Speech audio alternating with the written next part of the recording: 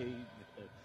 Great to see you tonight, Bible Baptist, those that are here and those that are streaming with us online. We are so glad to have you join us. Here in just a moment, we're going to have a video, and Dr. Sam will be with us again tonight. And let's join together in a word of prayer. Father, Lord, we just praise your name. And Lord, we thank you for the wonderful services you've allowed us to have today. Lord, we don't take lightly that we are allowed to come and meet together in your house. So, Father, we just thank you for that. And, Lord, we just ask that, again, that you would be with tonight's services, Lord. Give Brother Steve the words to say, Lord, and, Lord, that we would open our hearts to your word, Lord, and we would make decisions, Lord, to follow you this very night. In Jesus' name we do pray. Amen. This time I'd ask that you'd watch the screens. God is so good. God is so good. I'm gonna eat a hot dog. God is so good. Just right.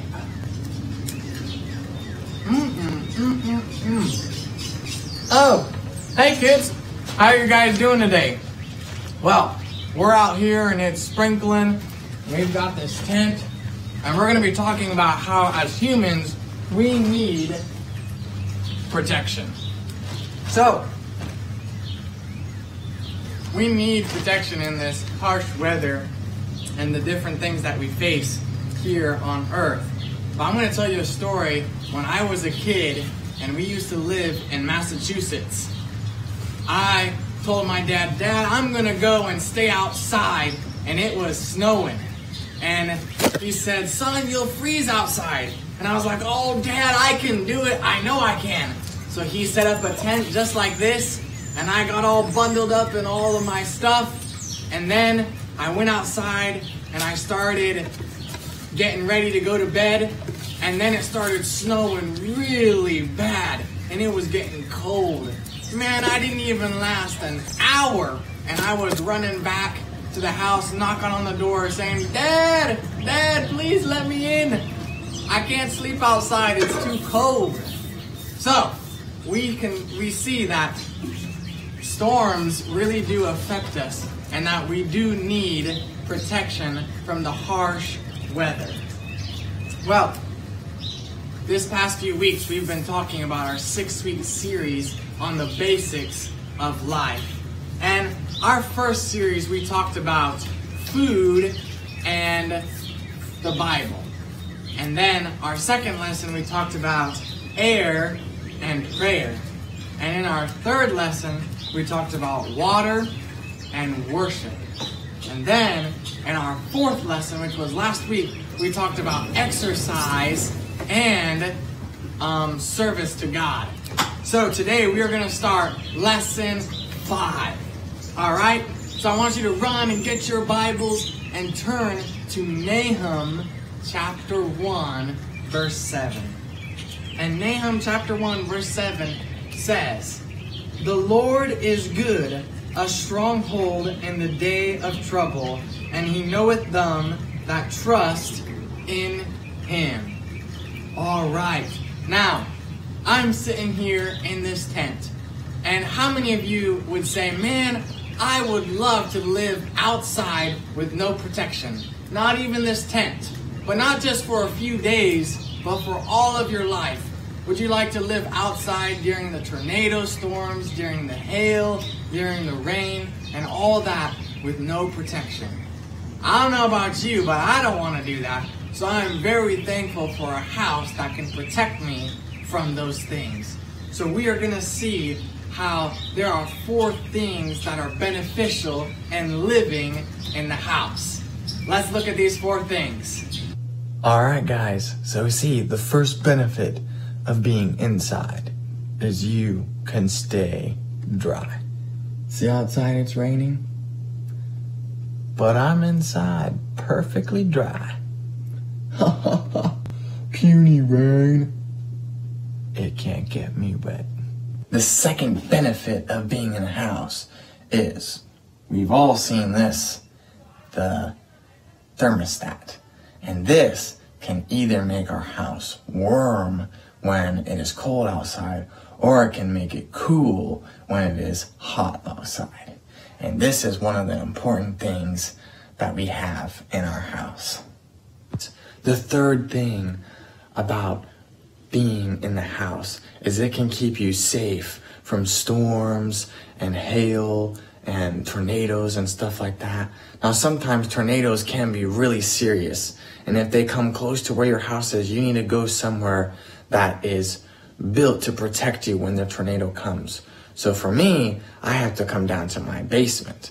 But maybe for you, you have a storm cellar, and you'll run and hop into your storm cellar and you'll stay safe. But still, the benefit is that we are safe when we are inside our house or when we're inside the storm cellar when storms come.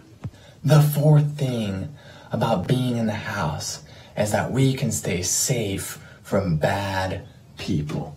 See, we got locks on our doors to make sure people can't break in. Then even better, sometimes you can even have a security system where if somebody breaks in, it starts alarming and it calls the police and they come right away. This is the benefit of being in a house. Well, we've seen how important houses are to our physical bodies. Without the protection of houses, we wouldn't last very long, would we? That's right.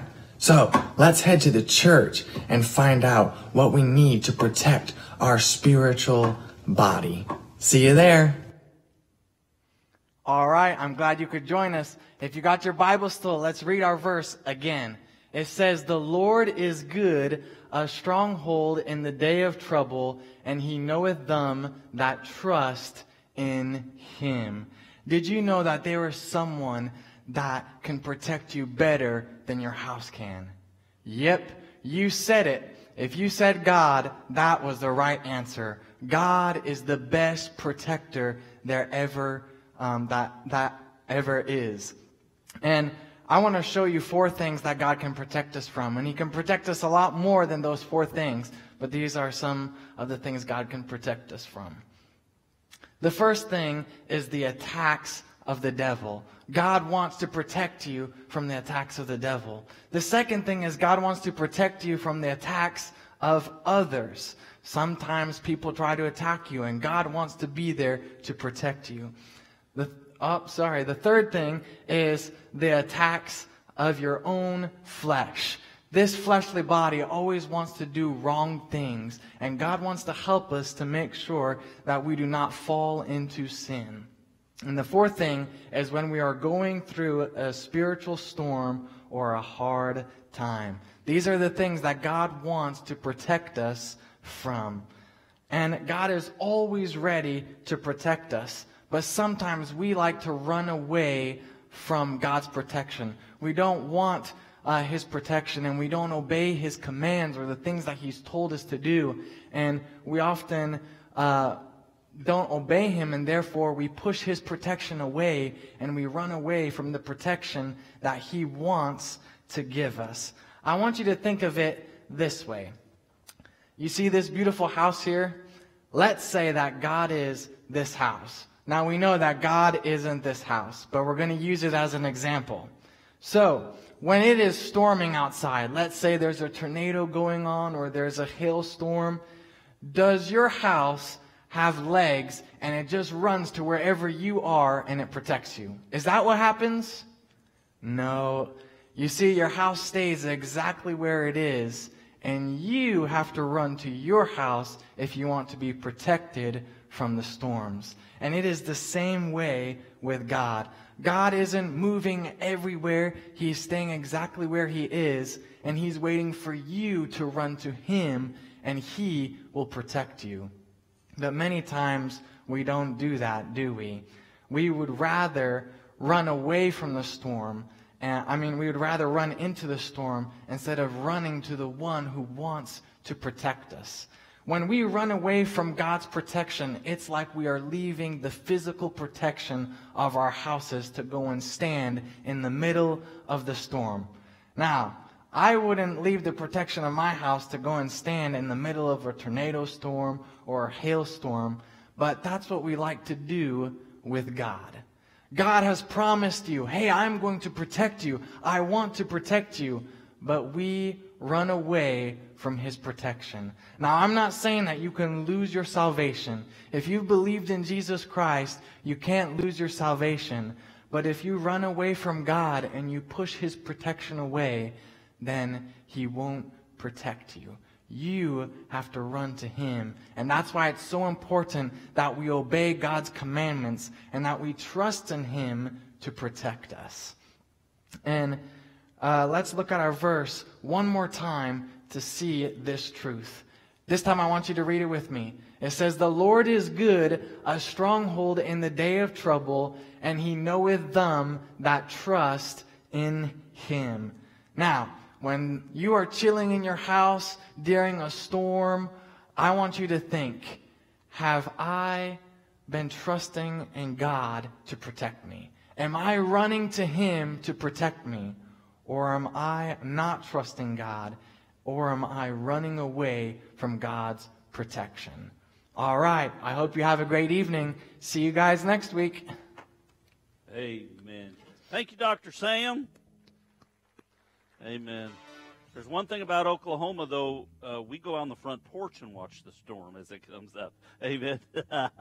Amen. Let everything that hath breath.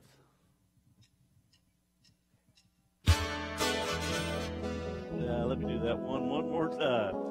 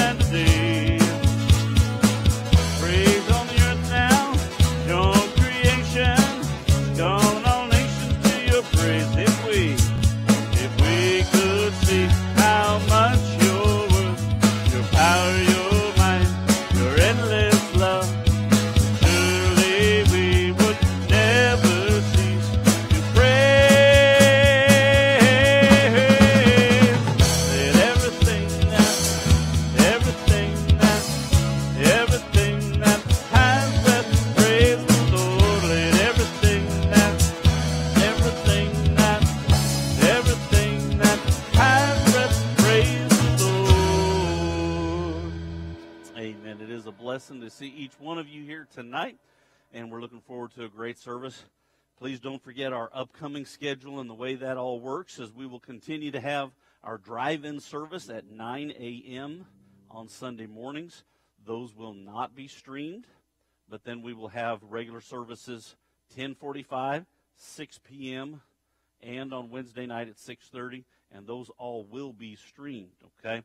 And please don't also, if you are only watching on YouTube and not on Facebook, if you'll go to the playlist, we are starting to add all of the Sunday school lessons that were over on Facebook, and you can watch them at that time on YouTube. So, amen. Let's sing another song at this time. And what you're going to have to do is you're going to have to stand up for this one. because it's stand up for Jesus. Amen.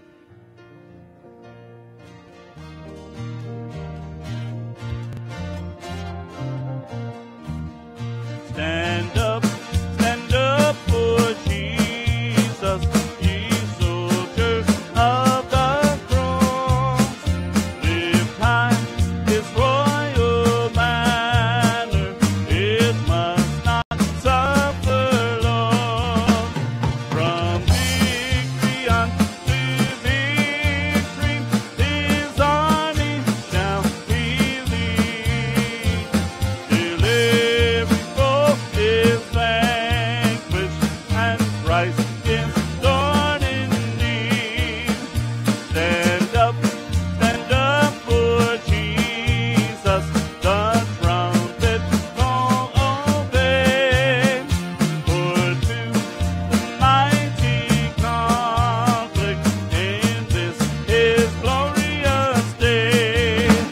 He that our men now serve him against unnumbered foes. The courage lies with danger and strength to strength above. Stand up for Jesus, the strife will not be long. This day the noise of battle, the next the victor's song. To him who overcometh, a crown of life shall be. He with the King of glory shall reign eternally. Amen. Thank you. You may be. Good evening, everybody.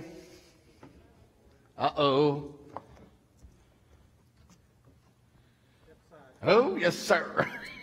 So I've never officially pushed a pastor out of the pulpit before, but I guess I just did. You know, God has a interesting way of doing things. I have been approached, and I wanted to pass this on to the church for a vote. We as deacons, we've been approached. There's been a donation of $300 given to Pastor Steve for his vacation, and they're leaving for Lake Murray in the morning, Yep. right? Is there going to be a lot of water involved? I hope so. Yes? Okay, Samuel, you're going to have to maybe get him on a tube behind the boat or something, right? Hopefully. Well, so someone's approached us, and they've donated $300 to go to the pastor's family, and we just have a burden as a church. We would like to raise that to $1,000. And so I've never done this before, but I think we show do I hear a motion? Make a motion. Okay. Make a motion. So there we go. I'm seeing some. Who said what? And Danny Black seconded. Okay. All in favor? Say aye. See? We are diplomatic, and we have just given our pastor $1,000 for vacation. Thank you for all your hard work. Thank you, everyone. We're very, very appreciative of what Amen. you do. We love you, Pastor Steve. Amen. Praise the Lord. Thank you so much for your generosity. We wanted to spend a little bit of time together as a family before Samuel leaves, and Tina's graduating on Saturday, so we had planned to go on a cruise, but you can see what happened to that. So now we're cruising on Lake Murray, maybe on a jet ski. Yeah, a different kind of cruising.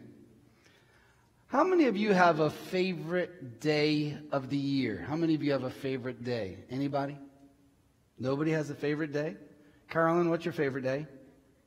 Christmas? Angie? Easter. Anybody else? Favorite day? Teddy? August 30th. Is that your birthday? Okay, birthdays. Anybody else? May 15th. May 15th is probably one of my favorite days, because I know if we didn't have a May 15th, we wouldn't have a Pastor Kim. Yes, Sadie.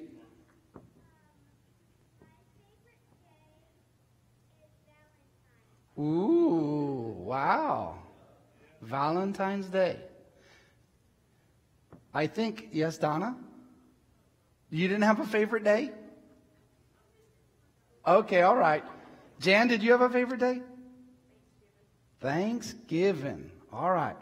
Well, in the Jewish culture, there was a favorite day. And for many of them, it was called the Passover. And that wonderful day of the Passover, many people would travel to Jerusalem for the feast. And when they would get there, they would always buy a sheep, and they would bond with that sheep. And they knew where they were going with that sheep. It was a time of sacrifice. And it's a little strange in our culture as Americans, but we call the Passover feast a feast, and it was a feast to remember God's giving Israel freedom from slavery in Egypt. And now, when I went to Africa, I had never seen a religious feast. Yes, I'd seen Christmas. Yes, I've seen Thanksgiving holiday. I've seen many things like that. But when I got to Africa, I watched the idol worshipers. When it came for their times of feast to celebrate their idol, they loved that time of the year. And from the time a child is little, he's taught to love the feast days. And guess what they do on the feast days? They eat a lot of meat. And so in order to indoctrinate the people that worshiping the idols is a great thing to do, the feast was always associated with what? Good eating, right? Why do you think some of us love Christmas and Easter and we put on that winter weight? Because we're celebrating the feast a lot, right? And a lot of times, over time, people begin to love the feast and not the reason for the feast. They look forward to the food and they forget the occasion. And that's what was happening in the Jewish culture. And now Jesus steps on the scene. And thousands of lambs have been sacrificed. Thousands and thousands of lambs have suffered to cover sin, to cover sin, to cover sin. But no sin had ever been paid for and removed. It was only covered by this habitual sacrifice of the blood, sacrifice of the blood.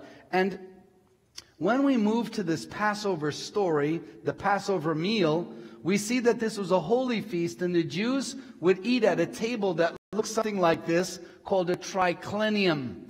And you know the pictures that we have of the Last Supper with Jesus sitting at a table with the guys? That's very westernized. But in the Jewish culture, it would be a very low table, and you would be reclined on couches, and you would be kind of laying down to eat. And then servers would come in and bring food and take food, and it would be very easy to wash people's feet at a table like this, where if you were sitting at a table like you and I have, can you imagine Jesus under the table? He'd bunk his head, right? And so this is not the way they were washing feet, but this table, you can see the setup of how it was going. And this feast was the most amazing feast. They are going to remember they went down into Egypt, some 70 people. God blessed them in Egypt, and they grew to some 3 million people, and they were in bondage in Egypt, in slavery. They cried out to Jehovah. Jehovah heard them, and he sent a deliverer, Moses. And Moses told them, on this day, you're going to sacrifice a lamb. You're going to shed the blood and apply it to the doorpost. And this is a feast that you will do every year to remember what I did for you. And so for the Jewish people, this yearly feast was a feast of deliverance from what? Slavery in Egypt. Jesus is going to take this very feast, this very occasion, and he's going to give the church a new feast, a new reason to celebrate. And it is called today the Last Supper. He converted the Passover into the communion. And at this service, his Last Supper with his men was not just a Last Supper. It was a Passover meal. And he gave them a command at this meeting. Does anybody remember what the command is? At this meeting, what did he tell them? Do this in remembrance of me. You see, what we've done, as I held up the bread, as I held up the wine, as I told you about what I would do, I want you to do this in remembrance of me. Here's the terrible thing about us. If God does not force us to remember something, we will quickly forget it. Every time we go to the Lord's table, we show the Lord's death and remember him until he comes. And so in this feast, there was two special elements that we want to look at. The feast was focused on an unleavened bread. Moses told them, get all the leaven out of your house, because leaven was a symbol of what? Sin. And so they were going to eat bread, but not normal bread with yeast in it. It would be this flat bread that had no yeast, because this bread is the picture of the sinless body of Jesus Christ. I have been to churches where they went out and bought Wonder Bread, or they bought a nice big loaf of bread and they tear it apart and they put it on the communion. And I tell you, I can't take it. And I put my hand on my wife's leg. I said, baby, today we're not taking the Lord's Supper. And she knew exactly why. I didn't have to tell her. Because when they present bread to you that has yeast in it, and the bread is the picture of the body of Christ, you've spoiled the symbol. Because now you're saying Jesus Christ was a sinner like me. When we go back to the gymnasium and we're taking the Lord's Supper, you're going to receive a piece of bread that's circular and has no leaven in it. And we're going to take it and we're going to break it. And we're going to remember that the body of Jesus Christ was broken for us. And this is a very important symbol in the scriptures. The symbol of the unleavened bread is a picture of the spotless sacrificial lamb. Jesus also opened to his disciples' mind to understand that as he held up the fruit of the vine, do we remember how you get grape juice? What must happen to the grapes? The grapes have to go through a process of crushing. So the grapes are put in a wine vat. And back in the Jewish times, ladies would wash their feet, get into the wine vat, and they would crush the wine, the grapes, with their feet. And they had a place where the wine would come out. And so they would literally tread the wine press, and then it would leak off. And I'm telling you, very interesting to eat or to drink this fruit of the vine after you've seen someone stomping it with their feet, right?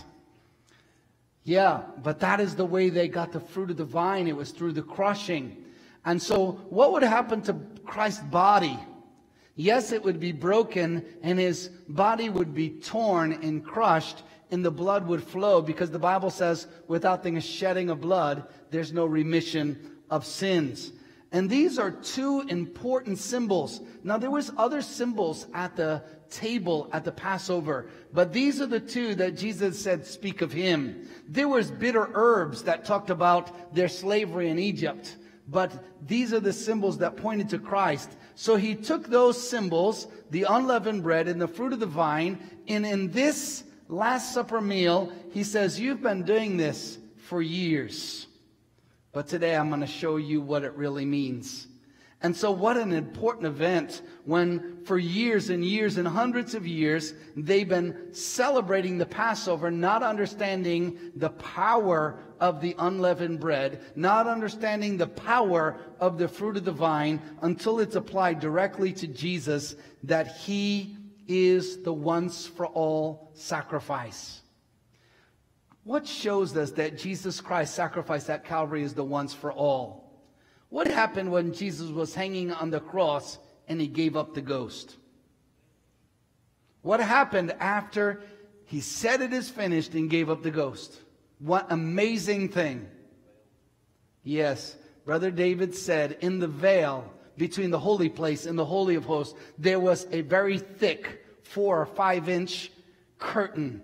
and it was rent from the top to the bottom. And that was a symbol to show that the way into the presence of God had been opened. As the body of Jesus Christ was ripped and torn and crushed, and his blood spilled out, he was making a way for you and I to approach God. Formerly, we could not approach God because of our sins. Abraham could not approach him. Isaac, Jacob, Joseph, none of the Jews could approach Jehovah God because their sins were only covered and not removed.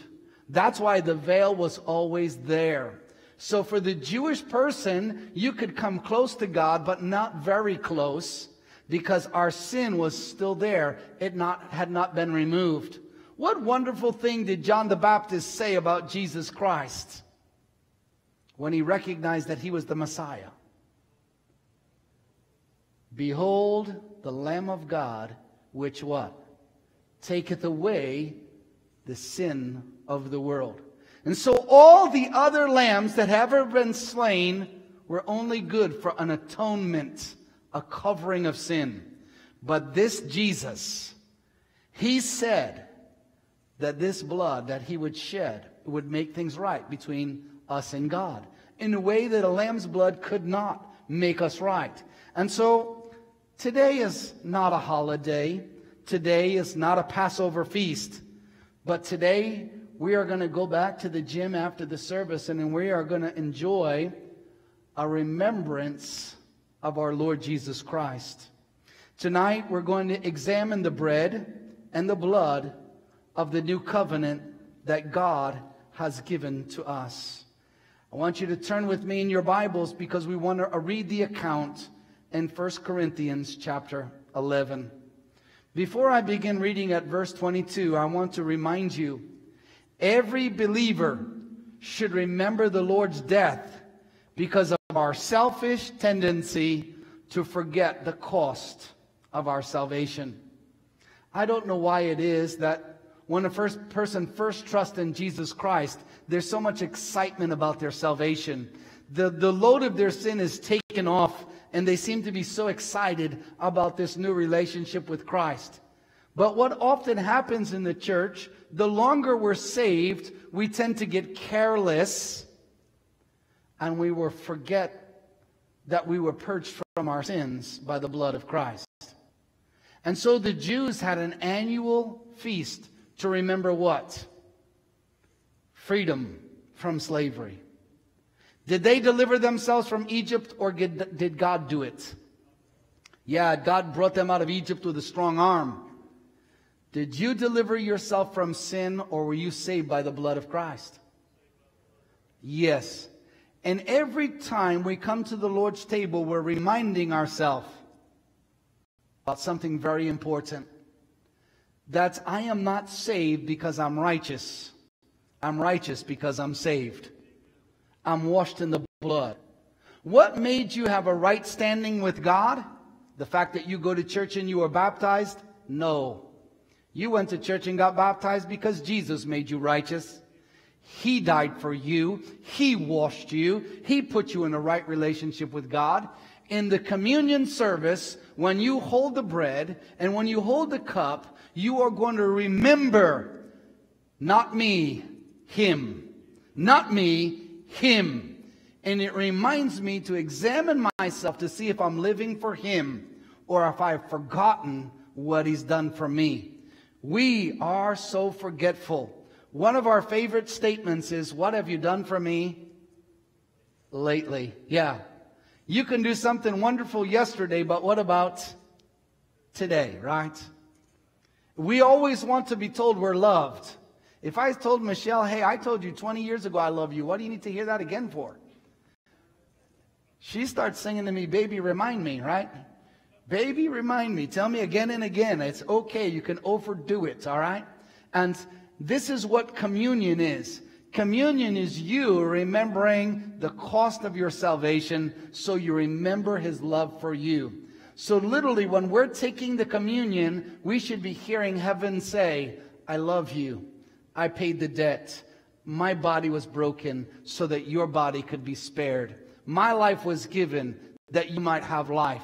And that is the power of the communion service. So I want you to go with me in your Bibles to 1 Corinthians chapter 11, and we're going to read slowly and carefully and thoughtfully to let this passage roll over our hearts and our minds. Paul was writing to the church at Corinth, and he said, "For I, Paul, have received of the Lord that which was also delivered unto you, that the Lord Jesus, the same night in which he was betrayed, he took bread. And when he had given thanks, he brake it and said, 'Take, eat. This is my body, which is broken for you. This do in remembrance of me.' After the same manner also he took the cup. And when he had supped, saying, 'This cup is the New Testament, or the new covenant in my blood. This do ye, as often as ye drink it, in remembrance of me. For as often as ye eat this bread and drink this cup, you do show or declare the Lord's death till he come.'" Do you see what a holy process this is? What are we doing tonight? We are showing the Lord's death. We're proclaiming what he's done for us. And we're going to do it until he comes for us. This will be a perpetual feast in God's house that we will remember. Verse 27. "Wherefore, whosoever shall eat this bread and drink this cup of the Lord unworthily shall be guilty of the body and the blood of the Lord." Now listen, "But let a man examine himself, and so let him eat of that bread and drink of that cup." Before we will leave this room to go back to the gym to take communion, and we're taking communion in a coronavirus safe way. Normally we would take it right here. But before we go to the back, we're going to take time to examine ourselves. I'm not going to examine you, and you're not going to examine me, because you have secret things you do that I don't know about, and I have secret thoughts that you don't know about. But I have to examine myself and get right with God.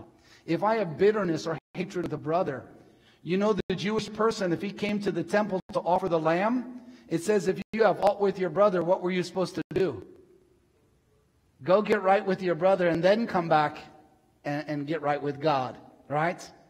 And do you know in many churches the reason we don't have victory is because we don't get right with others before we try to come close to God.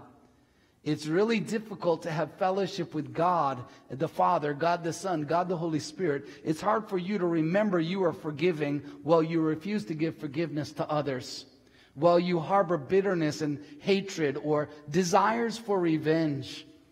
And so we're saying, "Lord, I really love forgiveness, but I really don't like to give it." You literally make it ugly because it's required of us to forgive others because we have been what?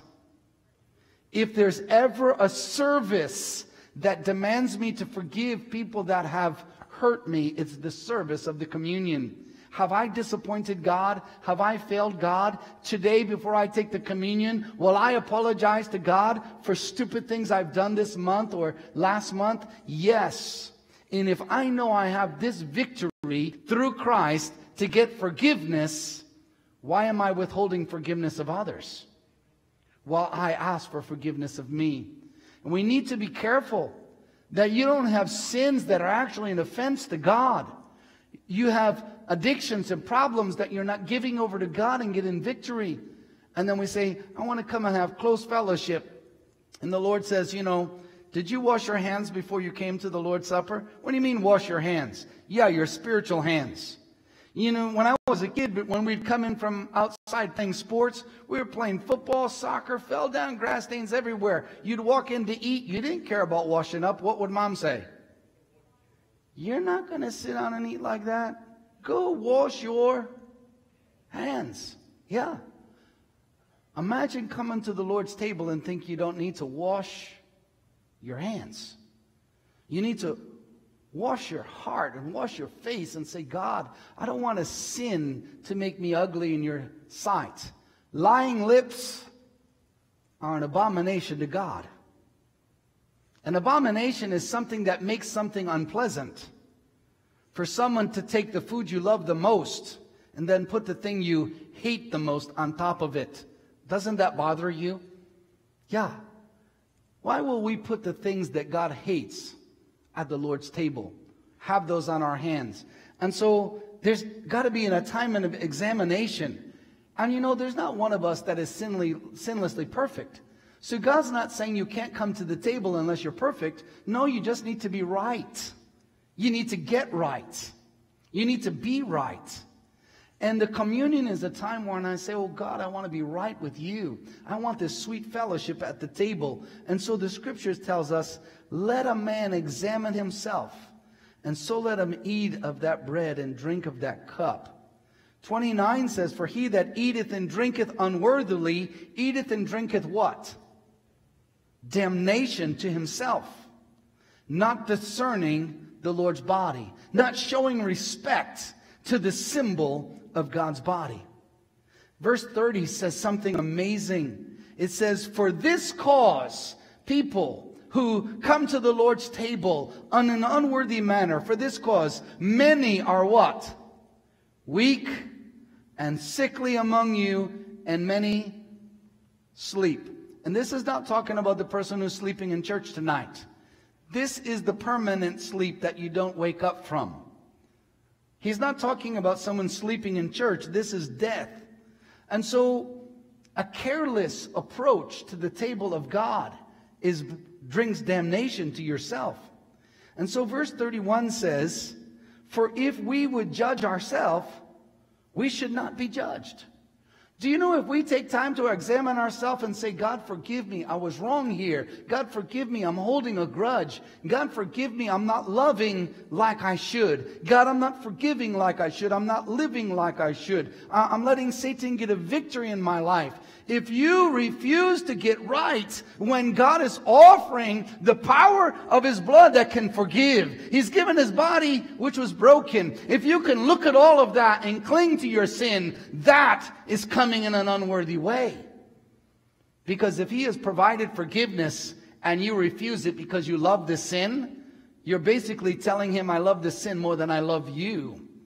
And that treats the table of the Lord with contempt.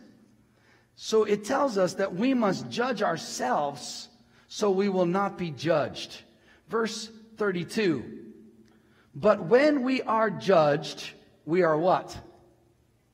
Chastened of the Lord, that we should not be condemned with the world.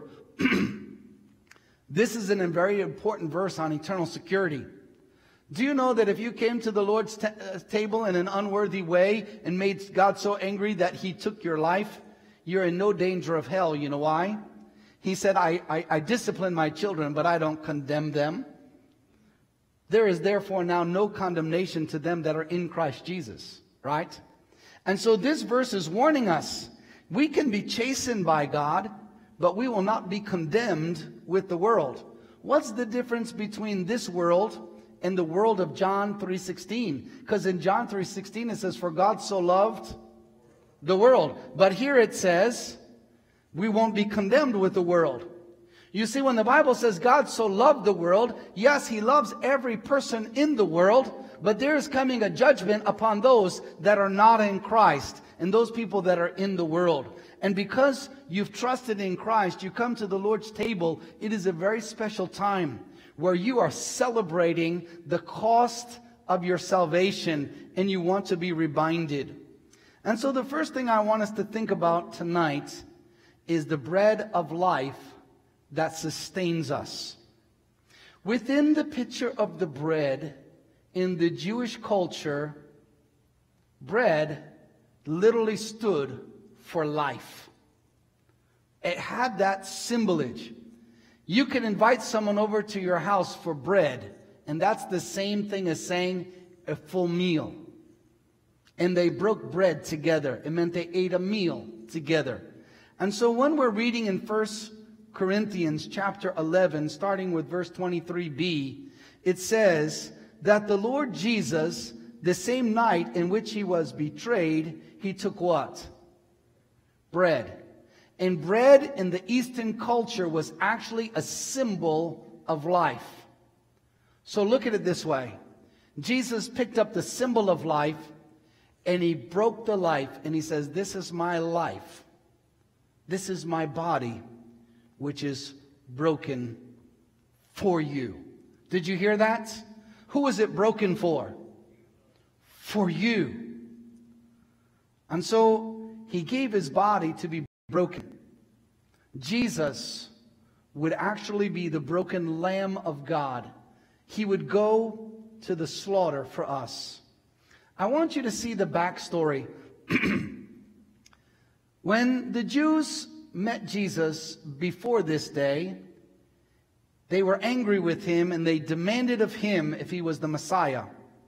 And they demanded that he would prove that he's the Messiah by giving a sign. And so in John chapter 6 verse 32, Jesus said unto them, verily, verily, I say unto you, Moses gave you not that bread from heaven, but my Father giveth you what? The true bread from heaven. For the bread of God is he which cometh down from heaven and giveth what? Unto the world. You see, they were questioning Jesus. Who do you think you are? Don't you know that Moses fed the Jews with bread in the wilderness? You say you're greater than Moses? Give us bread to eat. And Jesus is like, I am the bread. Moses never gave you bread. My Father gave you the bread. And that bread is nothing compared to me. That bread sustained you in the wilderness, but I will sustain you forever. And so he's moving from bread being a symbol of life to actually teaching them that he is the one. He is the bread of God, and which came down from heaven and giveth life unto the world. Verse 34. Then said they unto him, Lord, evermore give us this bread. You see, as soon as they thought there was going to be more bread, what did they want? They wanted more free bread. He wasn't talking about physical bread. He was speaking of spiritual bread. And Jesus said unto them, I am the bread of what? Oh yes. You don't know Jesus if you don't know him as the bread of life. And tonight when we break that bread, you're going to hold it in your hands and break it yourself. And you're going to remember, Jesus is my bread. He sustains me more than my physical food. And if you remember the backstory in the wilderness, Jesus was starving to death. And Satan said, if you're the Messiah, if you're God, turn these stones into what? Bread. Jesus used the word of God and he said, man shall not live by bread alone, but by every word that proceeds from the mouth of God. Do you know for us, this is our bread? This sustains us. It is the word of God. And Jesus said he would live by that. So he said, he that cometh to me shall never hunger, and he that believeth in me shall never thirst. Now some of you are thinking, hey, I've trusted Christ 40 years ago. I've eaten a lot of bread since then. Can I tell you something? Since the day I've trusted in Jesus, I've never thirsted for another Savior. I've never hungered for another Savior. I've never gone somewhere to get new salvation. You see, from the day I've trusted in Jesus Christ, my soul is satisfied with Christ. When you receive Jesus Christ, you don't go to look for Muhammad. You don't look for Hare Krishna. You don't look for another God. You don't have 50 gods in your house. You have one God, and he satisfies you. He is talking of one that will satisfy you spiritually, so you will never hunger for another Savior. And Jesus said, he that believeth on me, he that trusteth in me, he will never hunger, and he that believeth in me shall never thirst. A fired up Christian tells the devil, I would rather starve to death than eat out of your hands. Yeah. Because, you know, Satan is always ready to give you some nasty thing. It looks good, but when you eat it, it's poisonous. And we need to be trained that it's better to go hungry than to eat out of Satan's hand. Because eat what God gives you or go hungry. It's better to obey your Father than to disobey Him and feel His wrath. Jesus takes a mysterious spiritual statement and makes a figurative ordinance of remembrance in the church. We're going to hold that bread. And what's really sad about Baptist churches, so often the bread is so tiny, once you put it in your mouth, you just swallow. How many of you go to communion and chew the bread? You don't. You just, it's this little tiny thing you put it in. Tonight you've got a bigger piece. You're going to struggle. I know Baptists, they don't like change, all right? But tonight you're going to have a different unleavened bread, and you're going to have to break it and put it in your mouth, and you might have to get another glass of juice to wash it down. But it's going to be at your table, and you're remembering His body was broken, and since you've trusted in Christ, have you been hungry for another Savior? Have you needed another Bible, or are you satisfied with the bread of life? Yes, I hunger for this always, but I'm not looking for more bread or different bread. I'm satisfied with my Savior, and I'm not looking for another. He's everything that I need. Before bread is eaten, it is usually torn into pieces. In Jewish culture, it would be unthinkable to cut it with a knife. But in our culture, we say, this is the nicest thing since what? Sliced bread. We cut it all the time. But in the Jewish culture, they wouldn't do that with a knife. Before we could receive Jesus, He had to be torn in pieces for us. When you think about Calvary and what happened to Him, the Bible said His visage or appearance was so marred that He was not recognizable as a man. And at the Lord's Supper, we're going to hold the bread. We're going to tear the bread and remember the high cost of our salvation. And you're going to remember that He suffered for you. And tonight in the back, I'm going to ask you this simple question. Have you received Jesus Christ as your Savior? And when you take the elements, you're saying, yes, I have received Jesus Christ as my Savior. So as the baptism pictures the death, burial, and resurrection, the communion is the symbol, I have received Jesus Christ. And as you take that, you're saying, I have received Jesus Christ. I'm trusting in His broken body. I'm trusting in His shed blood. I need nothing else for my salvation. I don't have to add my good works. I don't have to add my tithe. I don't add anything to Jesus. My hope is in these two things. His body was broken and His blood was shed. And that brings us to our second symbol. Not only is Jesus the bread of life, He is the blood of life. When we speak of the human body and God forbids us to drink blood, why did God tell the Jews not to drink blood? He said life is in the blood. And He refused for us to drink blood, is what He told His people. And so when we come to the communion, I want you to look at verse 25. It says, after the same manner also He took the cup when He had supped, saying, this cup is the New Testament in my blood. This do ye as often as ye drink it in remembrance of me. Well, there's a backstory, and we need to go back to John chapter 6, because Jesus talked about this in John chapter 6, verse 53. Then Jesus said unto them, verily, verily, I say unto you, except ye eat the flesh of the Son of Man and drink His what? You have no life in you. Whosoever eateth my flesh and drinketh my blood hath eternal life. And I will raise him up at the last day.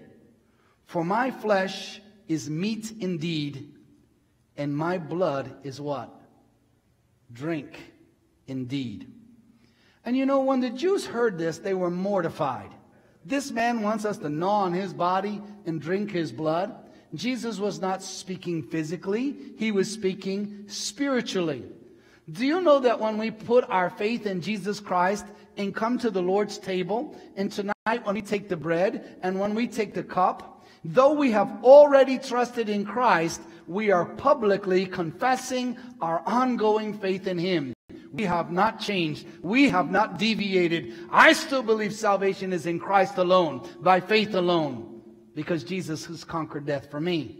And so this is a sweet ordinance of the church where we're constantly being reminded what our faith is built on, so that we never forget. We are not saved by our righteousness. We're saved by the death of Jesus Christ and His shed blood. So Jesus again takes a mysterious spiritual statement and makes a figurative ordinance of remembrance for the church. When you see the grape juice tonight, you will smell it. It will smell like grape juice. But it's crimson in color, and it reminds us of the blood. There are many churches that believe that as you take it, it changes actually into the body of Christ. We don't believe that. Because for that to happen, Jesus would have to suffer at every communion, because His body would be eaten at every communion. We believe that the bread is a symbol of what He did. And the cup, the fruit of the vine, is the symbol of His shed blood. And we do this to remember the cost of our salvation. And so the communion is a holy time, a sacred time, made for us to examine ourselves. Every lamb that was sacrificed had to be spotless, because they pointed to Jesus, the actual Lamb of God who would save us. Before a lamb was offered as a sacrifice, the lamb had to die. And the shed blood of the lamb had to be placed on the horns of the altar or on the mercy seat in the Holy of Holies.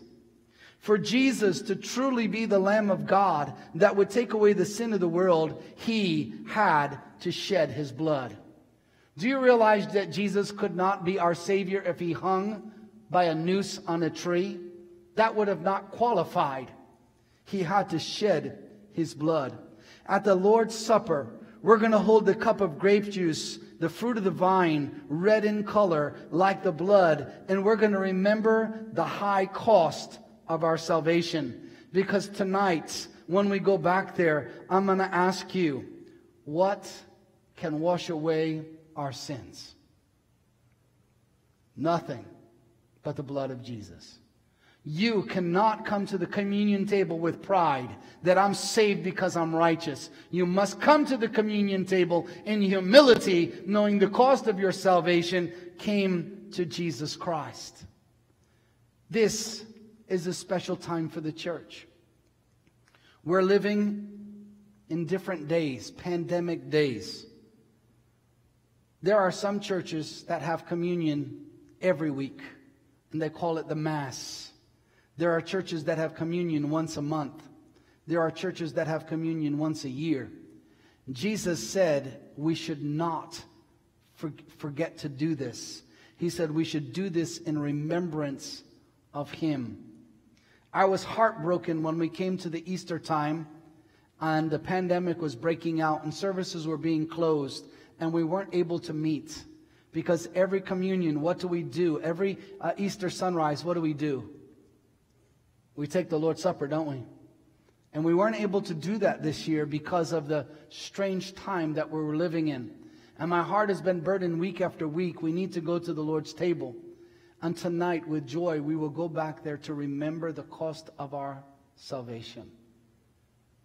I hope you're remembering tonight what it cost to save you. That all pride is put aside. And you come humbly tonight to say, thank you, Lord, for allowing your body to be broken for me. I hope you will hold the cup in your hand. It's going to be different. I know some of you are going to struggle. You're going to pour the grape juice into a tiny red Solo cup. And you say, I've never done this before. It's always the clear communion cups. I know that. And this is a different time. But what is the most beautiful thing about communion? Remembering the Lord's death till He comes. The bread is unleavened. The grape juice is the fruit of the vine, symbolizing the shed blood. What's left for us to do is to humbly remember, I am not saved because I'm a good person. I'm saved because I have a great Savior. Therefore, I must testify of what God did for me. Do you know every feast in the Jewish culture was for teaching children? Because at every feast, guess what the children would ask Daddy? Daddy, why are we killing the lamb? Daddy, why are we eating the unleavened bread? Daddy, why are we drinking the fruit of the vine? And I hope that your grandchildren and your children ask you questions about communion, because it offers you an opportunity to share your faith with them. The communion was supposed to bring the church together, to have fellowship together, believers coming together to remember what it cost for us to be saved, lest we ever forget the high cost of our salvation. Let's pray together. This is a time of examination, and I would ask each one of you, if there's anything that you need to get right with God before you go back to have communion together, let's get it right now. Is there someone you need to forgive? If there's something you need to tell God, God, forgive me, I won't do that again. What is it that you need to get right with God? Let's do it before we go to the back and remember the high cost of our salvation.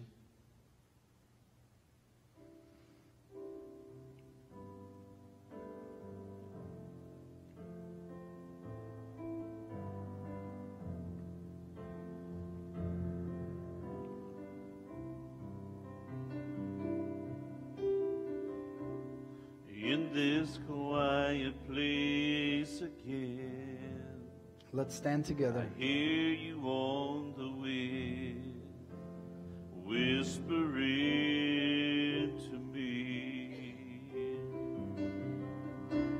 In this quiet place again, I have found a friend who understands me. 'Cause where you are is where I want to be, in your arms. You will comfort me far away from everything I used to be. You know I have come so far to be where you are.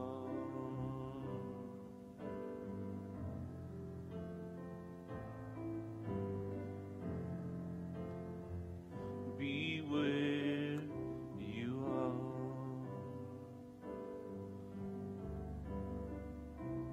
In this quiet place again, you're speaking to my heart, and I can know your will. In this quiet place again, tell me from the start, follow and I will. Where you are is where I want to be, in your arms. You will comfort me far away from everything I used to be. You know I have come so far to be where you are. Heavenly Father, on behalf of our church, we want to ask your forgiveness. We want our church to be more passionate for you. We want our testimony to be bolder for you. When we think about the cost of our salvation, we realize we get easily distracted by the cares of this world, by fear. And Lord, we need to serve you with greater zeal. Father, forgive us for not trusting you like we should, and for all the worry that we bring before you. Give us peace in our hearts that we would live courageous Christian lives. that our children would know we have a great God, because they see the way we walk with Him and talk with Him and trust Him. And even in this service, may our children see a symbol of our faith in the broken body and the shed blood. We love you. In Jesus' name we pray this. Amen. Okay, we're going to try to move to the gym where we will take